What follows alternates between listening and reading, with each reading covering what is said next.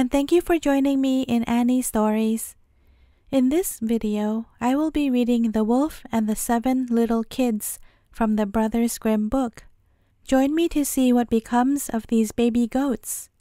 So without further ado, let us begin. The Wolf and the Seven Little Kids. There was once on a time an old goat who had 7 little kids, and loved them with all the love of a mother for her children. One day, she wanted to go into the forest and fetch some food. So she called all 7 to her and said, "Dear children, I have to go into the forest. Be on your guard against the wolf. If he comes in, he will devour you, skin, hair, and all. The wretch often disguises himself, but you will know him at once by his rough voice and his black feet." The kids said, "Dear mother, we will take good care of ourselves. You may go away without anxiety." Then the old one bleated and went on her way with an easy mind. It was not long before someone knocked at the house door and cried, "Open the door, dear children. Your mother is here and has brought something back with her for each of you." But the little kids knew that it was the wolf by the rough voice. "We will not open the door," cried they. "You are not our mother. She has a soft, pleasant voice, but your voice is rough. You are the wolf." The wolf went away to a shopkeeper and bought himself a great lump of chalk, ate this, and made his voice soft with it. Then he came back, knocked at the door of the house, and cried, "Open the door, dear children. Your mother is here and has brought something back with her for each of you." But the wolf had laid his black paws against the window, and the children saw them and cried, "We will not open the door. Our mother has not black feet like you. You are the wolf." Then the wolf ran to a baker and said, "I have hurt my feet. Rub some dough over them for me." And when the baker had rubbed his feet over, he ran over to the miller and said, "Strew some white meal over my feet for me." The miller thought to himself, "The wolf wants to deceive someone," and refused. But the wolf said, "If you will not do it, I will devour you." Then the miller was afraid and made his paws white for him. Now the wretch went for the 3rd time to the house door, knocked at it, and said, "Open the door for me, children. Your dear little mother has come home and has brought every one of you something back from the forest with her."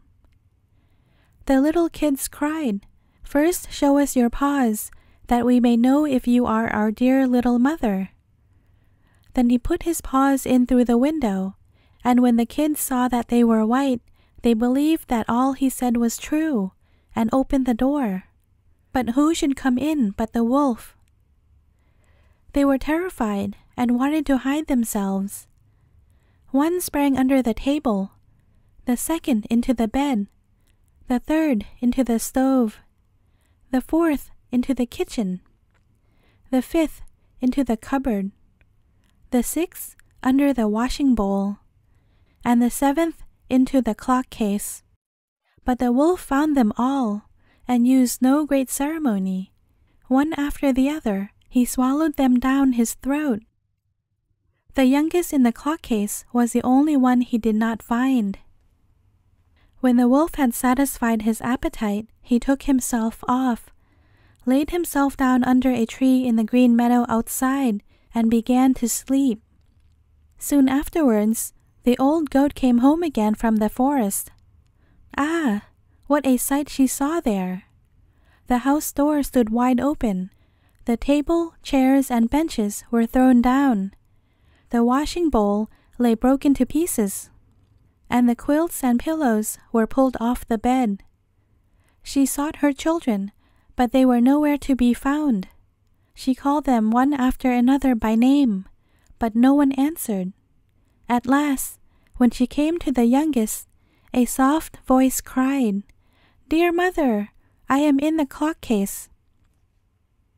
She took the kid out, and it told her that the wolf had come and eaten all the others. Then you may imagine how she wept over her poor children. At length, in her grief, she went out, and the youngest kid ran with her.